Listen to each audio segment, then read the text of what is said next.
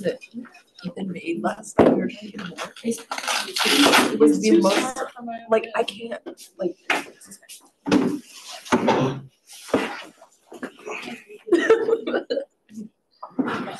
I literally didn't even like, I don't know, because he combines like all the steps into one massive equation. Yeah, so just like, if it works, like, you can just make one and says doing that one.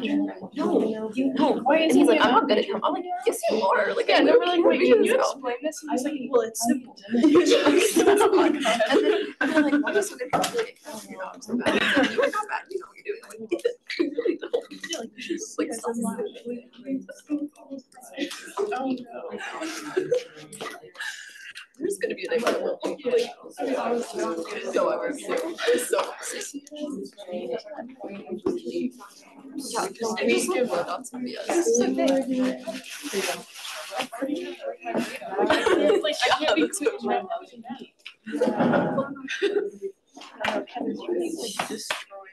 I drinking stuff you get zero. Like, I love those shoes. Thank you. These are my favorites. I wear them too. I know.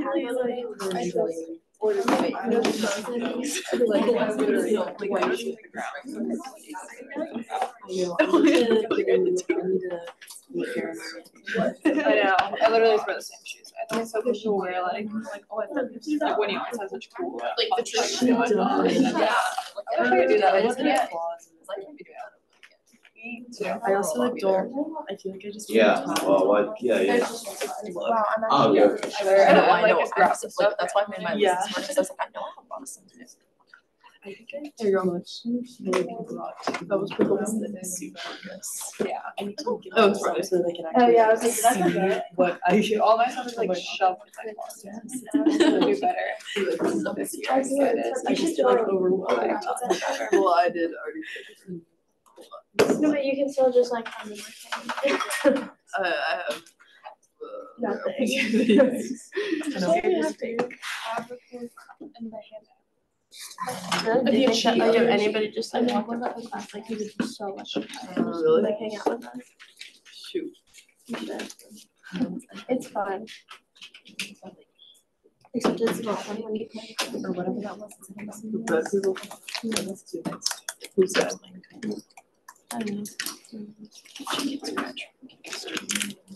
I mean, your chicken scratch is like mine, like trying so hard to write. Oh,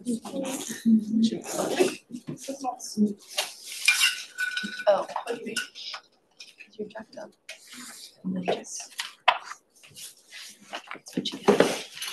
All right, guys. So I thought I had posted the slides up for you guys on Brightspace last night, but I realized I didn't. So hopefully you guys went through the material reading yourself. Yeah. Awesome. As a backup, you guys remember that I made a shared drive account where I added all of you as users. I normally upload my slides there and then I share the link with Brightspace. So if ever you see that you can't find my slides on Brightspace, just do me a favor, double check Google Drive to see if you might have actually not been so yeah, so let's take today's quiz. You guys can open it up.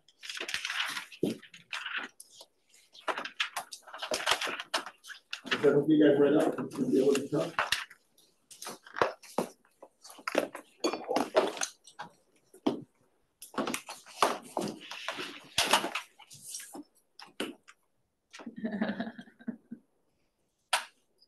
My questions, okay. No, you told us. Mary, you got it. Your test is special. No. I'm seeing. I'm laughing because I think they're so awesome. They are. Can we get it on the computer? What do you mean? Like if we can't scan it. Yeah, it should be on the slides, right? No. Oh yeah. Oh, it is. There's a link, and then you can do it. All right. So for the quiz, this is our schedule, right? So right now we're working on this protocol modification. The first one I'm thinking about is going to be when you guys want the paper to be due. We can either make it due on February 7th, or you can say let's do it all the way. Sorry, it should be February 14th. Okay, So after the midterm. you'll understand our answers if we accidentally already said 12, right? That's Okay. So it'll be after the midterm. I really want you guys to focus and study for the midterm. So that's where I'm like, either I like to have it a little bit before, like space before midterm, or if you guys want me to do it after the midterm, in the sense that y'all gonna focus on the midterm first, and then you're gonna transition on to yeah. Would the short paper and the primary literature be due on the same day?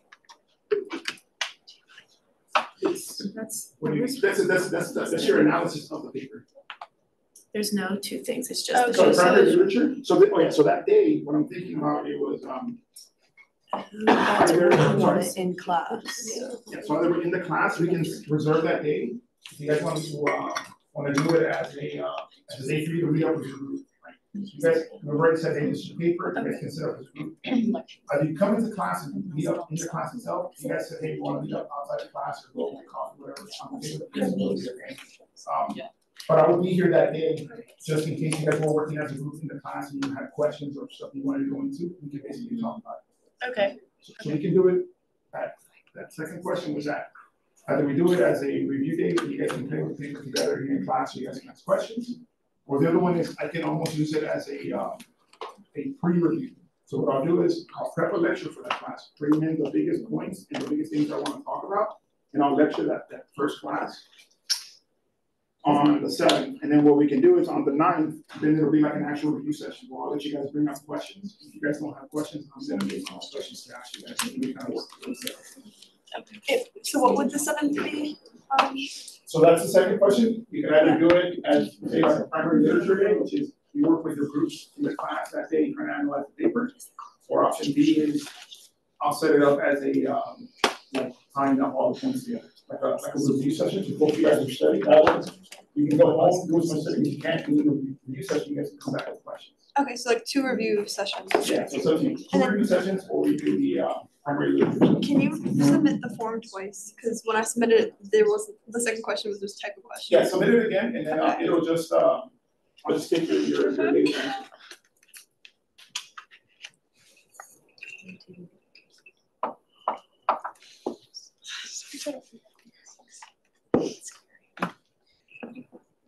And then over the weekend, I need to read the paper, so I'll get back to you guys on Monday about some of the stuff that you guys found.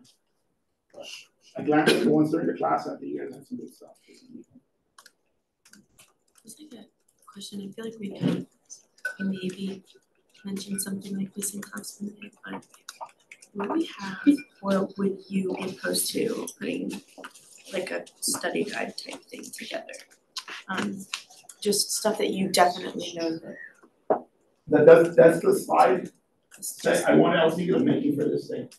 So we end up having it as a literature day, and you guys want to work on your papers. I'll still make those slides, like my main slides that I use for studying, and I'll give you over here.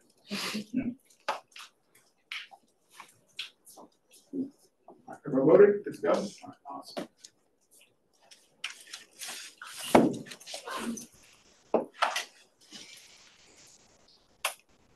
I guess I got a little sick yesterday, so I wasn't feeling too well. So my slides, I feel a little bit soft today. Like they're not super strong. Sorry about that. So for starters, right, we're going to get to this next level of regulation. And we forgot to put the slide that we always put up, right? What's the central dogma and gene regulation, right? So we worked our way down again from the DNA level. We had all the regulation to get us to the RNA. You went from the RNA, there was all these different molecules that get us into the translation to actually make the protein. And now we're looking at the last end of this regulation pathway, or like first step of the last regulation, which is we're looking at what's happening to these proteins after they've been translated, right? So our focus today, post-translational modifications. And for this one, we're going to go over several different types, right? So there's different ways that you can enhance the shape, the structure, or the function of these proteins. And we'll be looking at how different molecules can actually help with that. I don't have really concrete examples of how they do it, because if I do, I'm going to go super into the storylines, right? So I really want you guys to just get this idea of what are the types of modifications you guys can talk about today.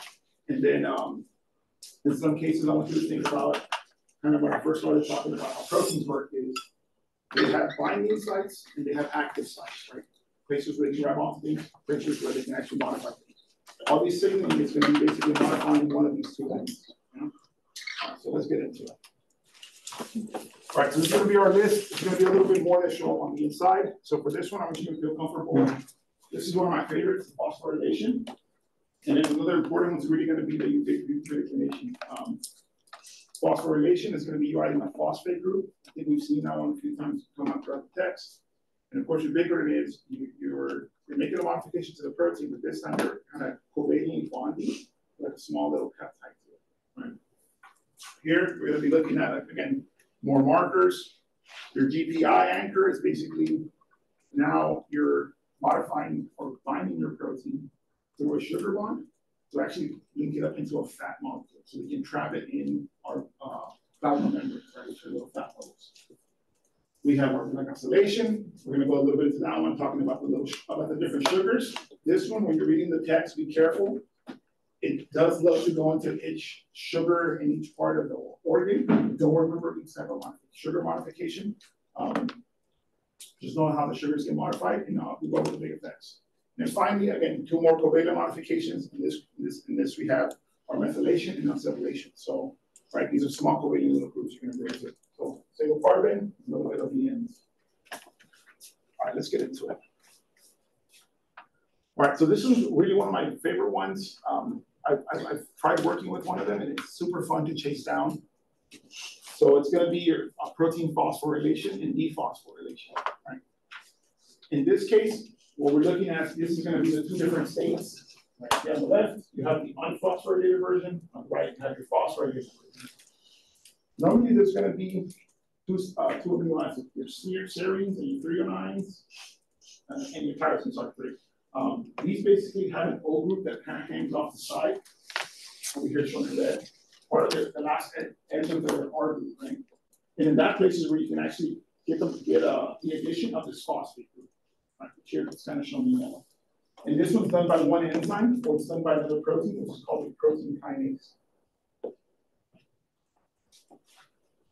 Now, to get the opposite job done, you're going to have this thing called a protein phosphatase. This is the complete opposite role, and it will remove that phosphate group from this protein. Right? So now you can see that green protein can jump between these 2 different states. Right? Unphosphorylated, phosphorylated is being done by these 2 different enzymes. Right? So just feel comfortable if I say, hey, you have an unphosphorylated protein that gets modified, what enzyme would help catalyze that? You bring the protein kinase. Yeah? Now, when it comes to how this works, big picture-wise, the regulation, this is where it has a lot of variability that you can use this tool. Right? So, for example, in some cells, what they'll do is they might get like an upstream signal. Right? Something comes onto the cell surface of that cell, the signal gets internalized, that signal goes and activates a protein kinase. Right? That protein kinase will be like a specific one, and again, using the properties of enzymes. It has the proper conformation. It knows how to grab onto the protein we care about. It also has the catalytic site that helps move the phosphate onto it. Right? So, by regulating which kinases are expressed, we can determine what proteins are going to be phosphorylated. At the same time, you also have signaling pathways that work on this side, which is signal gets put onto the cell surface, signal is internalized, it will activate specific phosphatases, and again, those phosphatases do the same thing. They have a specific shape to go help find their target, right at their binding pockets.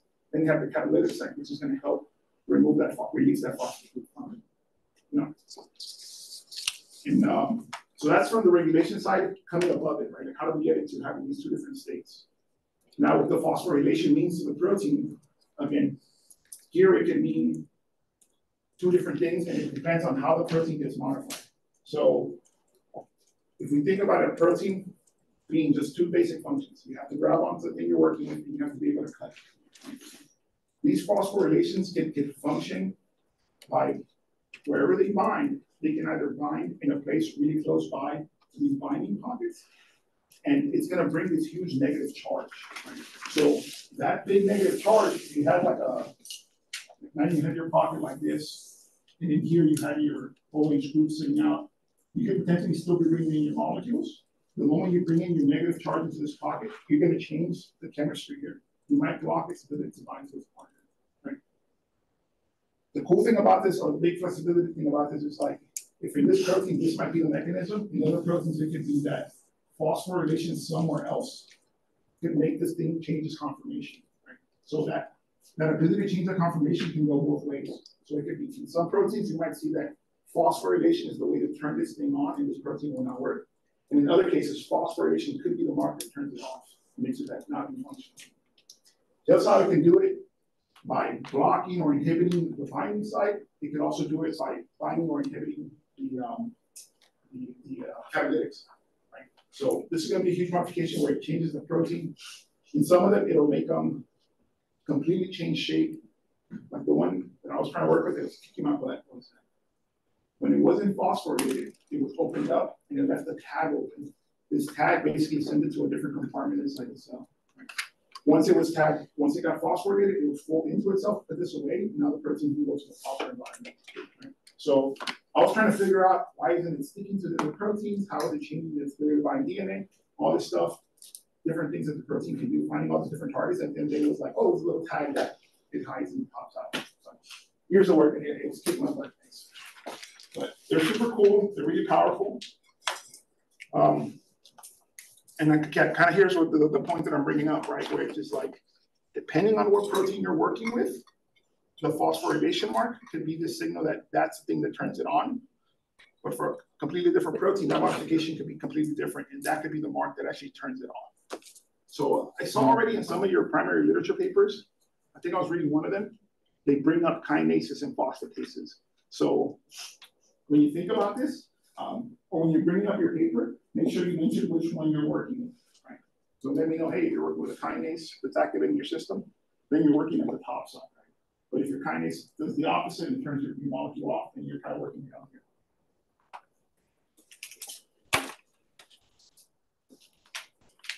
All right, so let me see. So here's a little bit of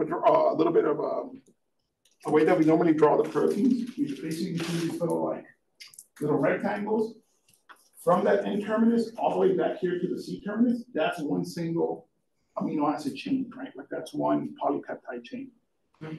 We then, based on how you work with it, how you break it up, how you look at the different regions, we start guessing what different domains can do as functions. And that's what we're seeing down here, right? So we're seeing that first part. It's a transactivation domain. That, if we go back to lectures like 2 and 3, that's basically what helps act as an activator. Right?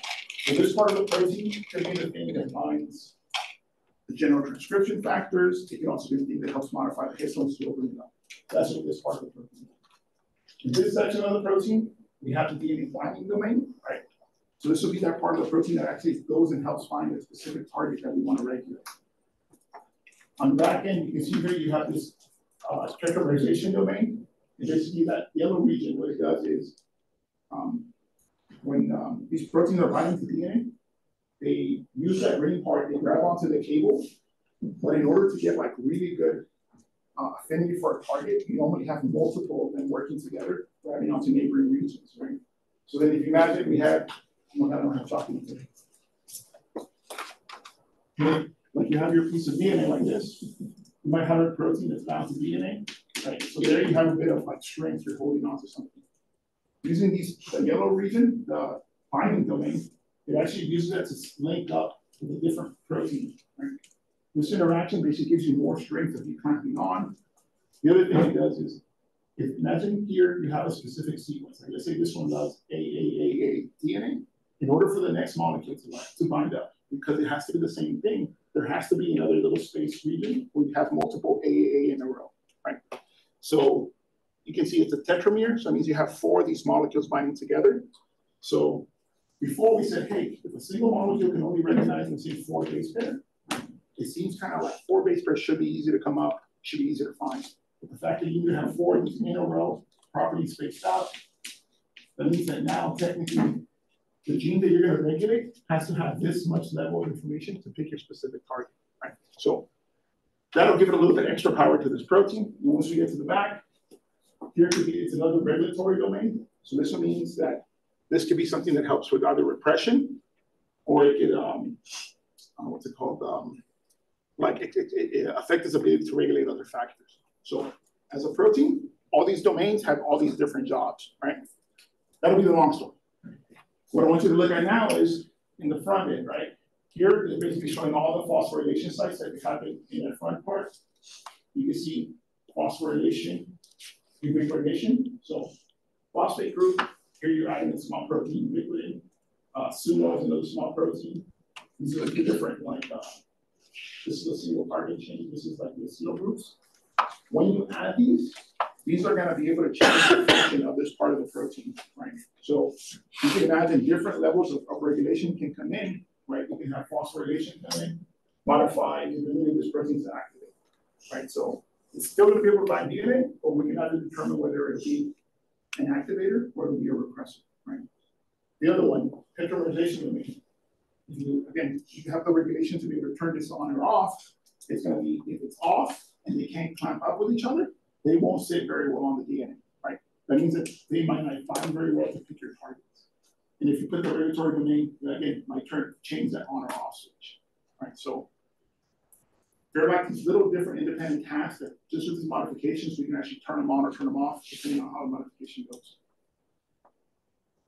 All right, so that's how we can really control how a protein works. Yes. What's the function of the transactivation domain again? Let me look it up for this one. The transactivation domain, that's going to link up into two possibilities. I'm not going to, if I look it up, I can find specifically how this one does it. But there's two ways, right? One of them is it activates the general transcription factor, right? So I think it's in slide 2 or 3 where we talk about like there's a mediator complex holding kind of the general transcription factors. An enhancer comes in, hits it, and then the polymerase fires off. So that's one way they could do it. The other way is they do histone modifications. And here you're basically, they're going to bind to other proteins to bring in modifiers that are going to release the DNA.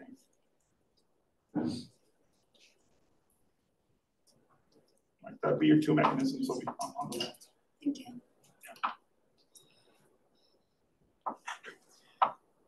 So I'm gonna leave it open there, but in reality, this one might be specifically, it might use one or the other. I'm just not sure. I would have to look it up. All right, so at this point, we're already talking, hey, the protein has already been made. And we've lost regulation up top. We have regulation right on the protein. The cool benefit about this, sorry, let me go back to this one.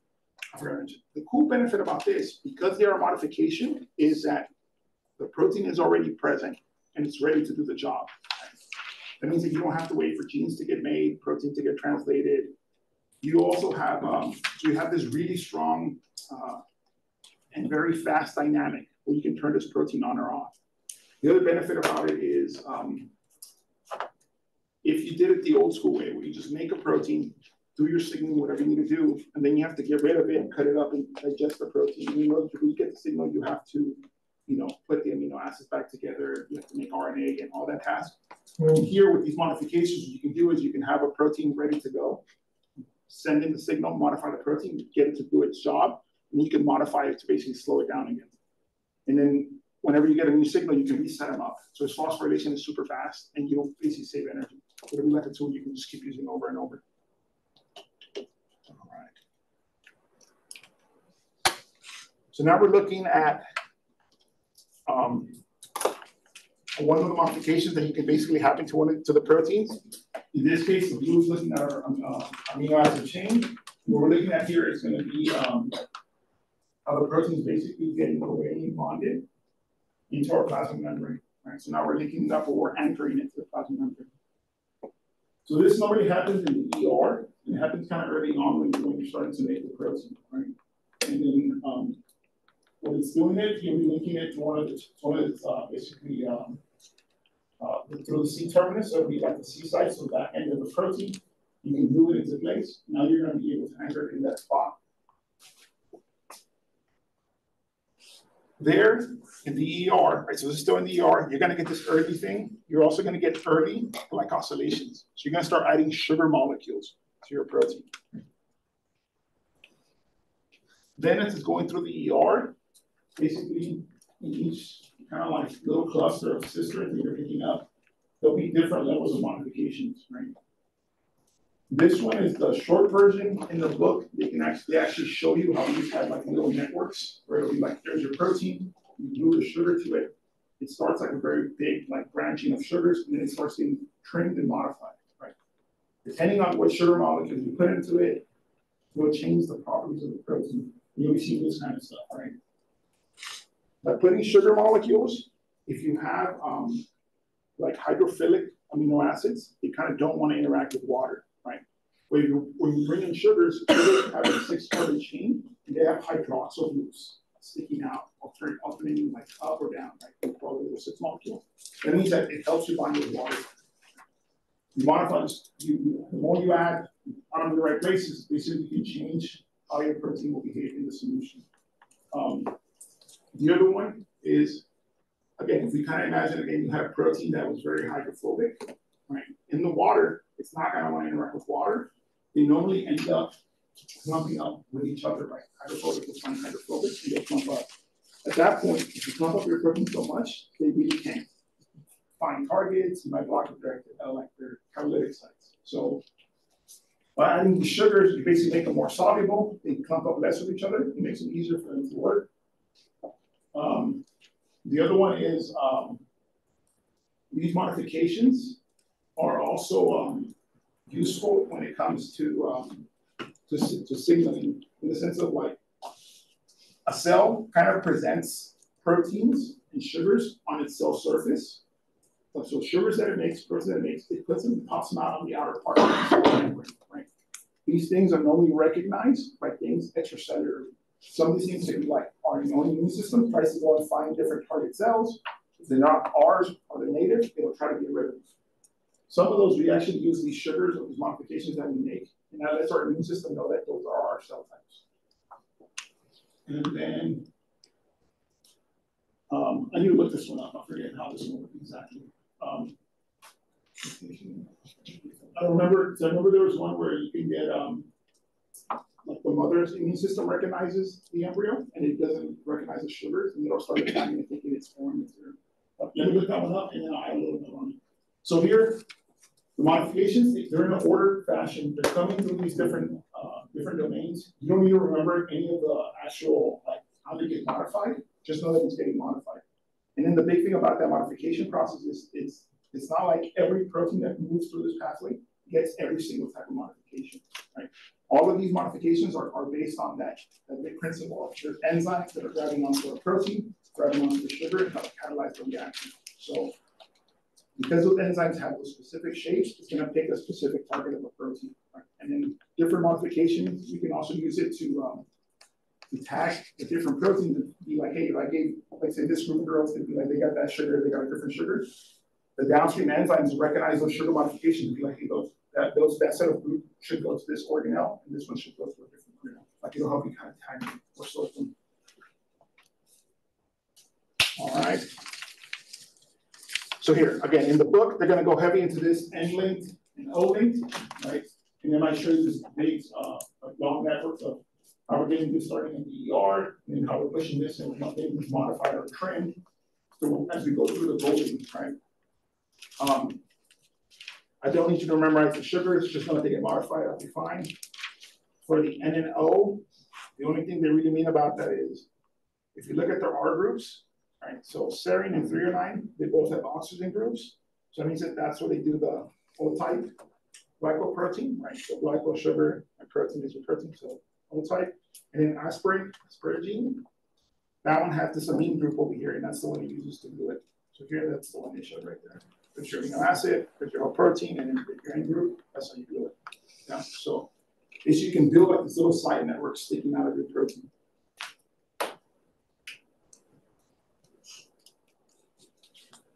So one more thing that they can do with this, with these kind of sugar molecules or sugar tags that kind of help the protein, is in the case of protein folding. So if the proteins aren't folded all the way through or properly folded, they change the way that they present the sugar molecules, right? So then that sugar molecule basically helps you serve like your tag or your recognition thing for this enzyme, right? And again, this guy's doing the task. It's going to recognize the sugar molecule. This will be like its catalytic site, which will be, it'll bind the protein that it changes conformation. You can modify the folding. So to give you one more tool of, you can use binding to make something happen, right? And that binding, because this has a special shape, it's going to recognize a specific type of sugar. It at a later site, again, it's going to be specific to the protein that it's working with. So again, it'll be a specialized modification for each protein.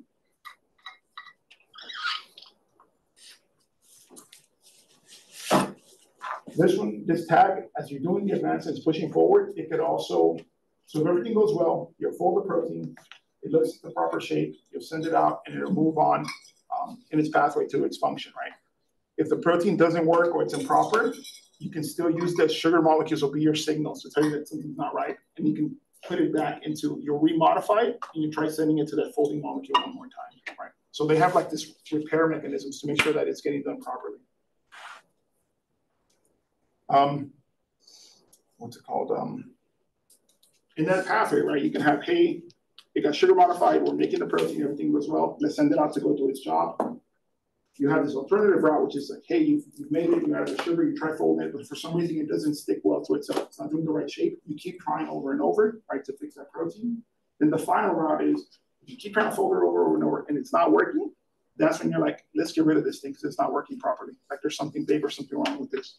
And then this will be this ER-associated degradation factors. So these will recognize the sugar, they'll recognize the protein itself, and you're basically going to carry it to go get it sent to get degraded. Right? And that'll be our alternative route. If we can't fix it, let's just trash it. But normally the cells are pretty cheap. They try to avoid doing this as much as possible. But they'll basically kick this out, and here we have these proteasomes that literally just start chucking them up back to their basic amino acids. All right, let's jump to the next tag. So for this one, this will be your ubiquitination. So this was pretty cool. Again, it's picking the side chains of your amino acids, right? You have your protein that's coming in. These regulators, E1, E2, E3, there are multiple complexes. One of them does the recognition of the protein that you're targeting, and it also helps catalyze this binding of that small protein ubiquitin, this little green thing, right? And eventually the goal is you're going to transfer it, you're going to put it onto your protein, and it's going to get tagged. My friend did a lot of work with this one. It was pretty cool. It was that he figured out that some people saw that this ubiquitination, sometimes some of the cells did use it as a temporary tag, like phosphorylation, where they put 1 or 2 ubiquitin tags on it, it would slow down this function and get it not to work so well. And what he saw was that in the cases where he saw something like this, where the ubiquitin tag kept building up on that site, so you would get more molecules building along like this. These polyubiquitinated ones were the ones that the cells kind of knew this is going to get sent out to get trashed. Right? At that point, it's like, let's get rid of this protein. Here again, will be your proteasome, and it's basically grabs onto any amino acid sequence and just starts feeding into smaller and smaller peptide chains. Yeah. And eventually you get your peptide. So this one I kind of like it in the sense that it kind of behaved like phosphorylation, right? On and off switch, you can use it to regulate how the protein functions, but at the same time, if you build up crazy amounts of ubiquitination, it sends it out to get trashed. And it also blocks up the function. But up here, this is where like from his work that I was looking into is on this side, there's regulation of how they pick which proteins they're going to target, right? So the process of regulating this actually happens up here when you're using these enzymes that are going to be regulated. Yeah.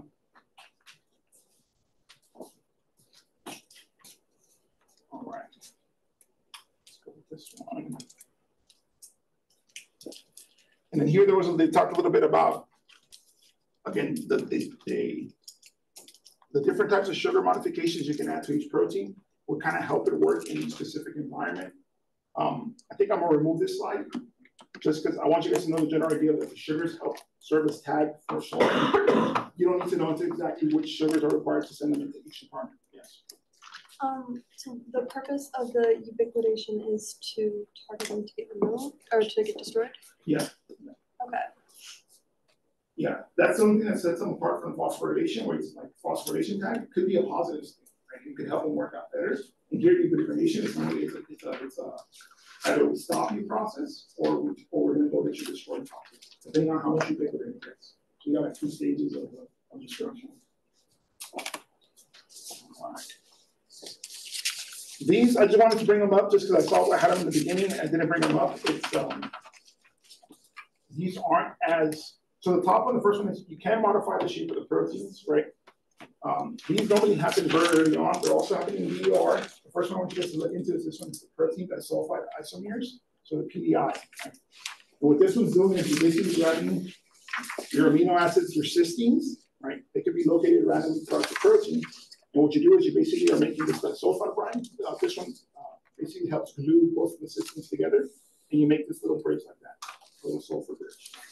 What that's doing is, you imagine your protein is being made as a single long linear chain. You have to kind of build it up to give it its own shape.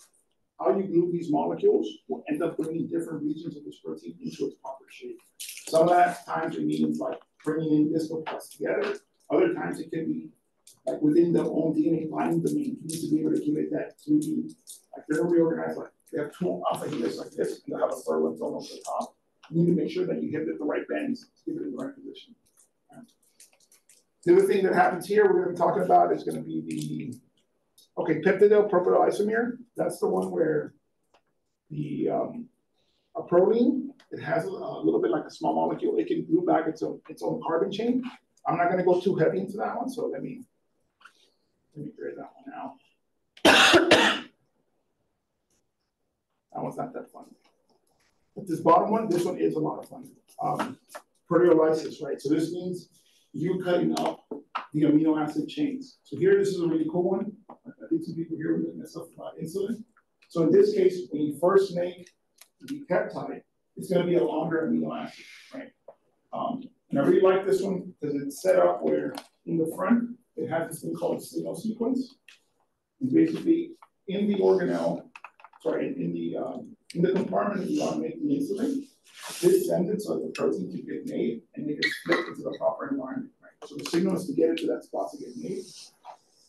Once you start working and trying to make the protein, what you do is you don't need these signals anymore. It doesn't actually help you, and that's where actually you get cut off. You can see now we have a shorter fragment of that signal acid, which you can bomb. Right? The other part is the so this one, this is the main part. I'm going to bring this more up once we get into signaling, but leaving the proteins, in this case, it helps with signals. In other cases, when they leave the protein, it's like they'll sometimes do the cleaving to change their function, almost like phosphorylation, right? So it'll be like, you have a DNA binding domain, you might have an activation domain, you cleave the back of that protein, now you're just going to have a DNA binding domain. Technically, it makes it a repressor, not an activator. Now you can switch its job by taking out the critical parts. So those are two pretty cool ones. I'll bring those up a little bit. And then I think those are my big notes for today. Any questions today about protein stuff? No?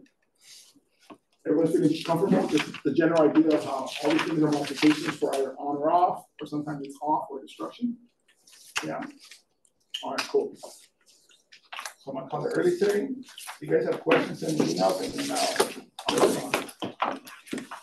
Thanks, guys.